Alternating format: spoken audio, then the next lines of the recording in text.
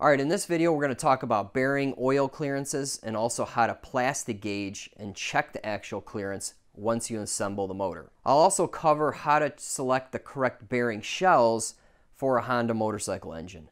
And so far it's been the same for the CB550 and now the 750 engine that I'm working on. So I think it's pretty standard for Honda on how their selection process goes, and we'll walk you through that. Okay, now the specification for this engine is 0.0008 thousandths of an inch to 0.0018 thousandths of an inch when it's, brand new from the factory.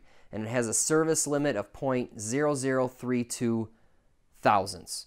Okay, I actually went through this process twice. First, I selected the bearings. I was at 2 thousandths oil clearance, and then I went to thicker shells, and now I'm at 1.5 thou clearance, and that's kind of where I want this engine to be. Okay, so here's what we're trying to do with measuring the oil clearance. Here's the top crankcase half. Here's the bottom. I'm drawing this sideways, so this is kind of screwy. Okay, so there's the bore diameter when these case halves are together. This gap, ignore that. Here's your crank pin. I'm going to draw it really small. And then you're going to have bearing shells, right?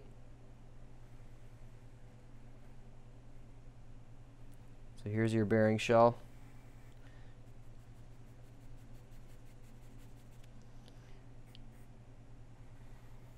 Here's your other bearing shell.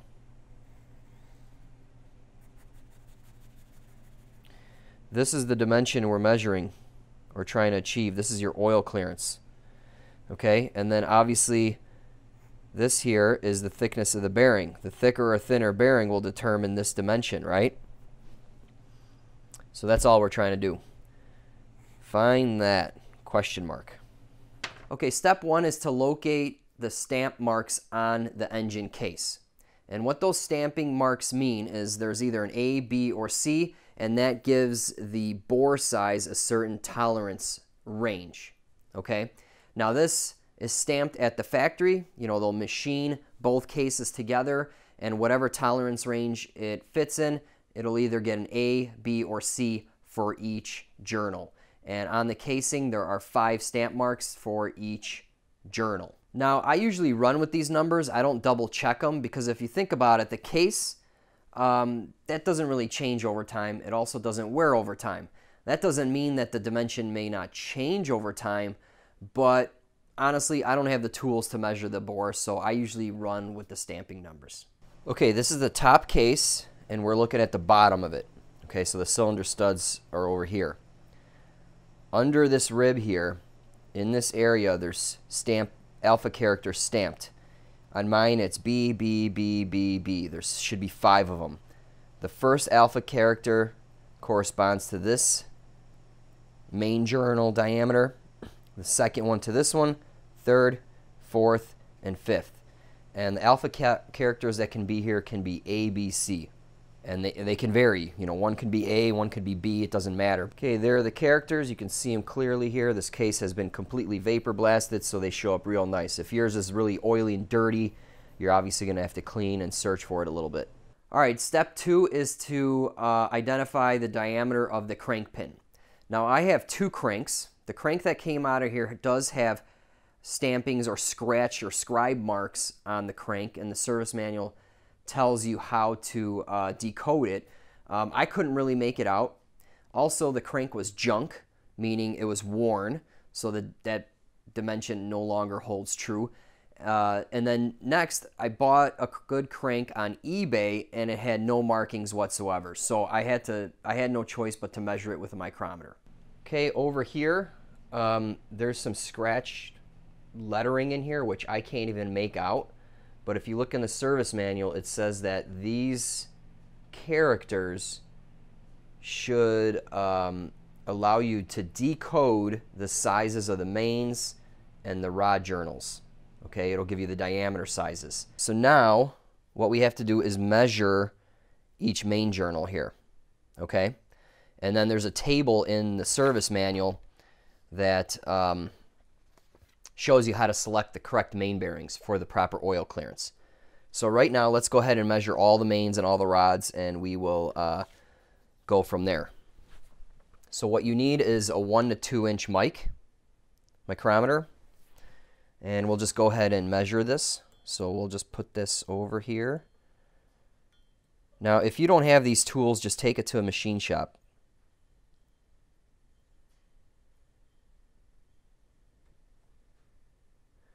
Okay, 1.4175.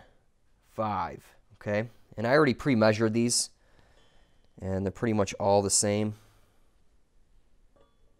But you want to measure each one.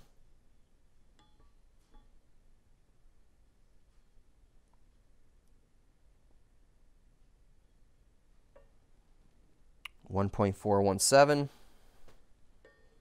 and then this guy here is what you want to turn. You want to turn it in till you feel a little bit of drag, and then when see this guy has a little clutch on it or a little spring, and that'll give you the correct drag on it. And it's always better just to look at it before you remove it. Okay, that's the same.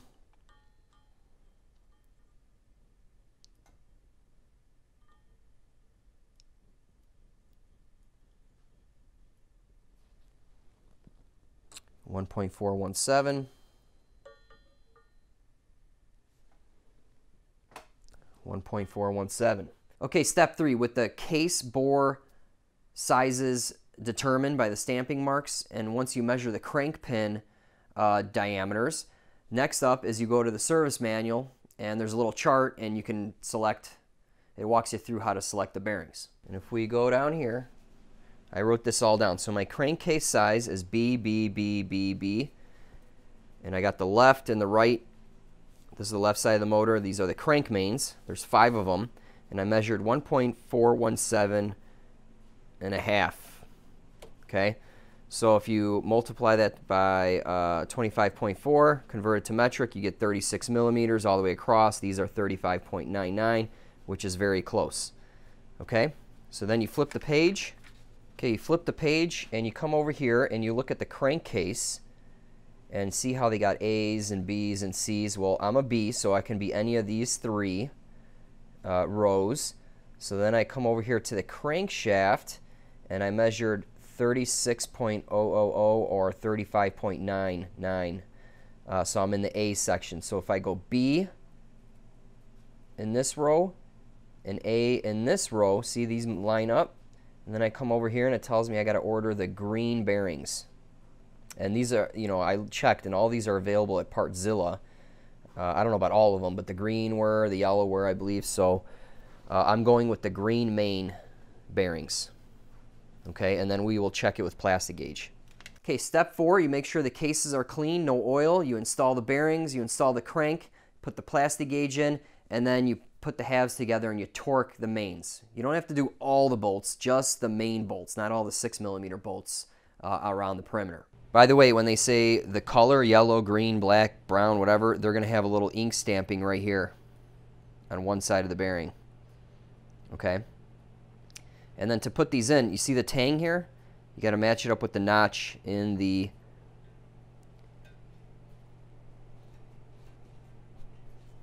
case. And that's it. And we're going to install these dry, put the crank in, the Plastigauge. We're going to torque the halves together, and we're going to check the clearance. So go ahead and load all 10 shells in.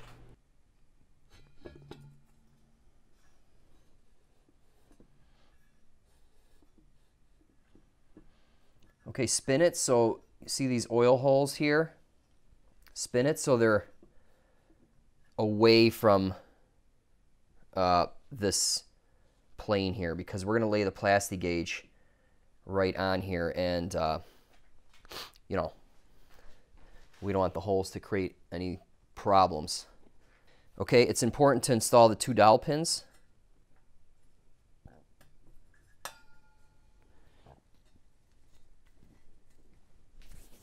All right, so here's the Plastigauge. This is 1 to 3/10 of an inch, and what it is, it looks like a piece of string, really. And all we're going to do is cut a little piece and lay it right on the journal. Okay, so I got my little piece here.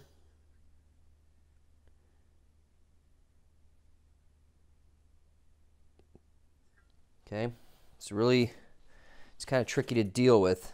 All right, I got all 5 pieces of Plastigauge in there. What helps is tweezers, especially for down in here. So those are laid in there. Whatever you do, do not rotate the crank throughout this whole process. We have our 2 dowel pins, got our shells loaded in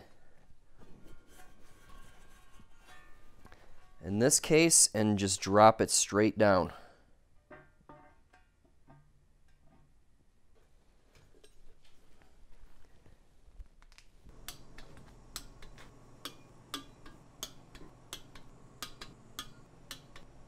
Okay, now we can take it apart.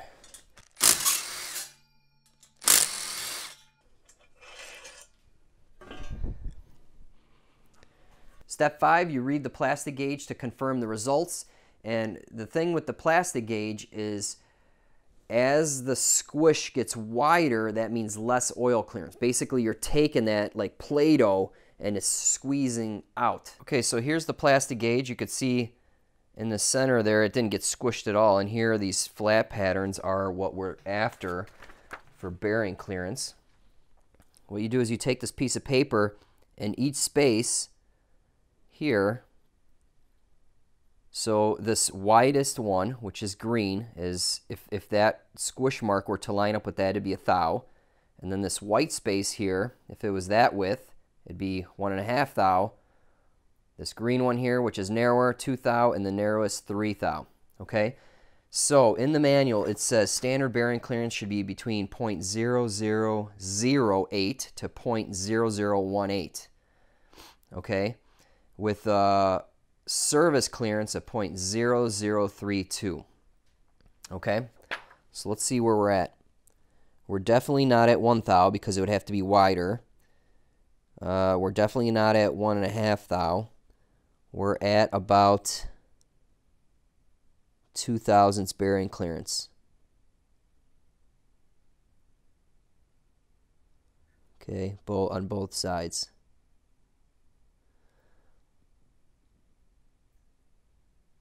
So it's a little looser than I'd want. I'd want maybe 1.5 thou or 1 thou 8, 0.0018. Okay, so with the green bearings, we're roughly getting 2 thou oil clearance across the board average.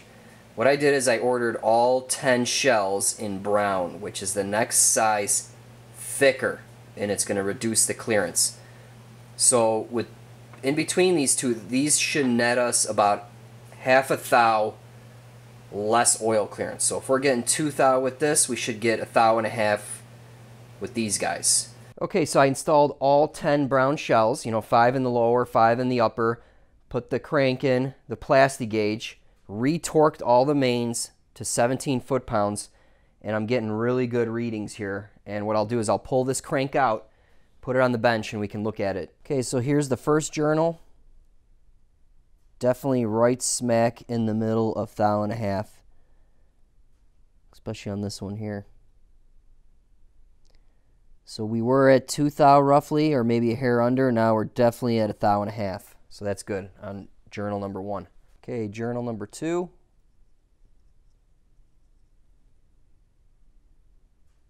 Again, we're at 1.5 thou here. Here's journal 3 with the brown bearings. Definitely wider than 2.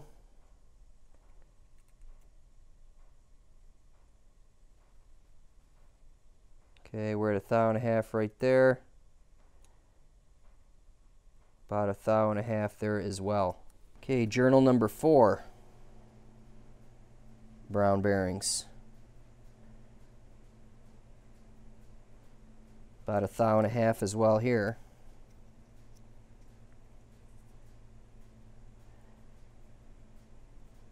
Almost 1.5 thou, or a little over 1.5 thou on that side, but that looks good. All right, last, number 5. 1.5 thou right there. Same there. So 1.5 thou across the board. Okay, a piece of advice. I bought all 10 shells, and I had to go to thicker shells. Well, I didn't have to, but I wanted to. So only buy 2 shells, test them in each location, and then find out what you have to order, because now I'm stuck with 10 bearing shells that I can't return. Hopefully I can recoup some money by selling it on a forum or whatever, or on eBay, but basically that is an expensive lesson. Now for the CB550, I got lucky. I went through the charts and everything, and the clearance was dead nuts on. With this guy here, it was just a little larger than I would like, so that's why I went with the thicker brown bearings. Okay, so what happens if you have too loose of oil clearance? Well, basically, your oil pressure is going to drop, and maybe when it's hot and at idle, okay? And then there's less oil actually going to the top end because of less oil pressure. So that's really not desirable. So I just want to make sure that this thing is going to have good oil pressure and we won't have any issues when it's hot and idling in traffic. Okay, next up, it's the same thing for the rods, except the rods will have a numerical character for the rod hole size.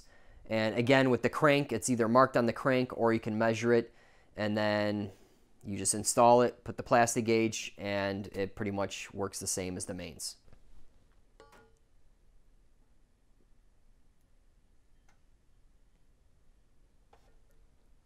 .417.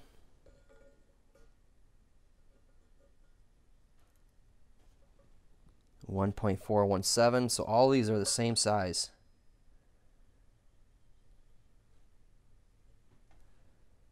1.417. Okay, so now with that information, we head over to the service manual. Let me pull that out. Okay, so over here, I just jotted down what I got for the rods. So 1.4172. Okay, for all four of them, roughly. Okay, this gets a little confusing because as you can see, here in this table, they got connecting rod, 1, 2, 3. Okay, this is the alpha mark on, on here. So remember, this is a part of the rod. Remember, there was a 1 on mine. So the numerical value on the connecting rod that's stamped on mine are a 1. Okay, and that dimension isn't going to change. Okay, because it's machined, it's measured, and then it's stamped. I mean, I can go through measuring it, but I found that it's pretty accurate. Now over here, this is the confusing part. The crank pin. This is what we measured, and here you see I have it crossed out. They had 1, 2, 3 here in this table up here, but down here they had 3, 4, 5. So I think this is a typo. I think this should be a 3, 4, 5 up here. Okay, and then if we go with that, I am a 1. And if you come over here, 3, 4, 5, I'm in the 3 range. So it looks like I got to get the yellow bearings. So that's what I ordered. This part was really confusing for me because of this typo. And honestly, it floats between the yellow and the green, to be honest.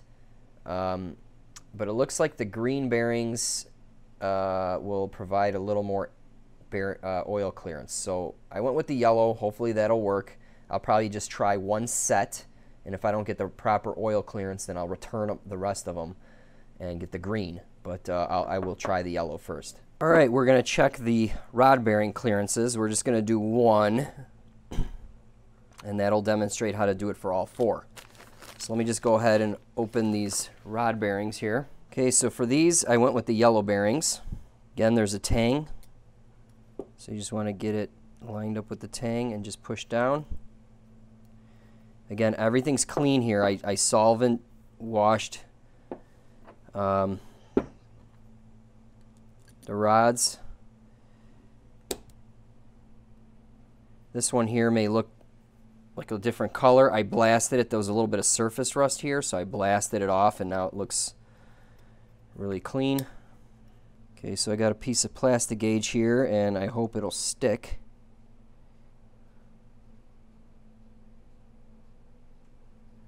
So we'll just leave it right there. Hopefully it won't fall out.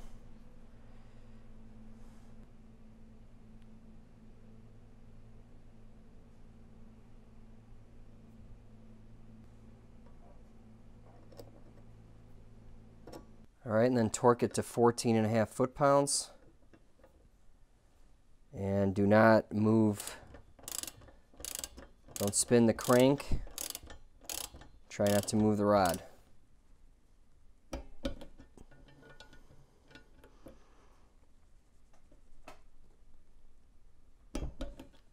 All right, now we'll remove it.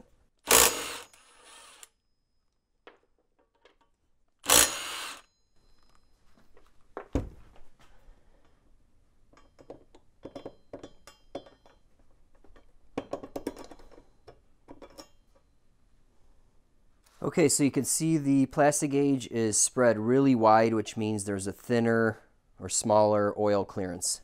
Now, I did put a little bit of grease to stick the Plastigauge in this position because otherwise it just kept falling off. So you see a little bit of grease residue all the way around, and I use a very small amount, and you can see how it just pushed it all away.